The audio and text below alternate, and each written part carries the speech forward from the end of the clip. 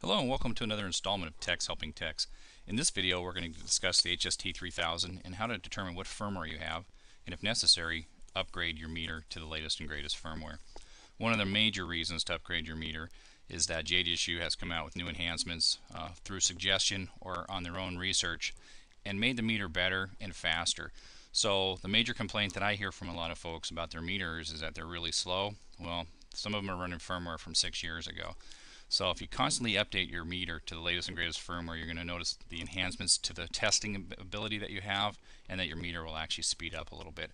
So how do you find out what firmware you have? Real simple. You simply go down to the system button, the hammer and the screwdriver there, select that. And on your meter it may be a little different than mine, but what you're looking for is options, revisions, and copyright. And in my case it's number 3.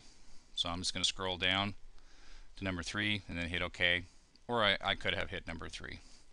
And at the very top it'll tell you the revision. So check with your corporation, or your SME, your support team, whoever you need to contact, to find out what is the latest firmware and how do I download it and where do I download it from. If you need to download the firmware, you'll download it to either a thumb drive or a desktop, but ultimately you want it on a USB thumb drive because that's how we're going to upgrade the meter. Okay, so we're going to say my meter doesn't have the latest firmware. To upgrade your meter, real simple, I'm just going to simply go to the cancel button right here, and then you go to instrument. From instrument you're going to scroll down or up, either way, until you get to where it says software update. Real important information here. The meter has to be plugged in to the power supply. You cannot do this off the battery. The meter won't even let you to attempt it, but you have to have the power plugged in. Please make sure it's on a desk or someplace where nobody will trip over the cord and accidentally pull out the power supply. If that happens, it may corrupt the firmware and your meter may be shot and have to be sent back in. I've seen it happen a couple times, so don't take the chance. Make sure your meter's in a nice stable location and cords are out of the way prior to beginning. So you've downloaded the firmware, you've put it on a USB stick. What you want to do is plug the USB stick in. Sometimes you can load it directly here without power cycling the meter. If it doesn't work, you'll have to turn off the meter and then turn it back on. Go back into System, Instrument, and Software Update. From here, you hit the OK button. It gives you two options. You can do it through a WAN software upgrade, which I don't recommend. I've seen about 10 to 15% of these fail and have to be sent back in. And then you got option 2, which we're going to try right here, is the flash update. So I go to number 2 and then I hit OK. If it sees the firmware on the flash drive, it'll give you this option right here where it says press OK to start the SW update.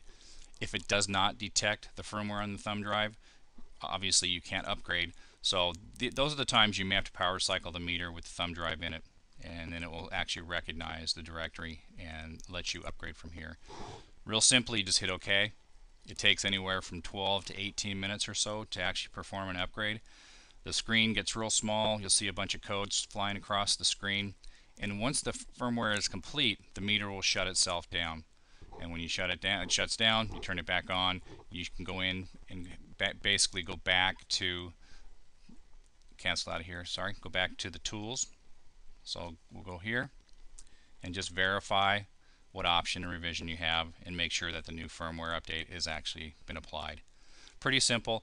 On the broadband side, if you use this for broadband, it will have knocked out all your username and password information and put it back to a default status. If you know how to clone, you can clone the images back in, which we'll have another video on that a little bit later. Alright, so that's basically how simple it is to upgrade your firmware. It just takes a little bit of time, so have a little patience, good 15-20 minutes or so, and then you're ready to rock. Alright, thanks.